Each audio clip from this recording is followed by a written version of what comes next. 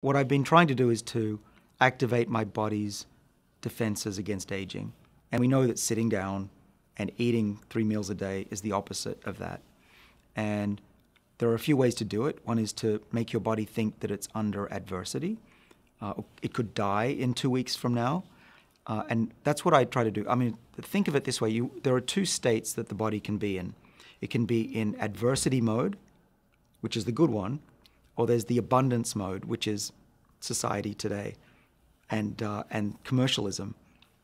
Everything that you buy is all about making your life easier and feeling satisfied. That's the opposite of what we really need. Occasionally you can be here, but some of the time you have to be here, otherwise your body will just age quickly.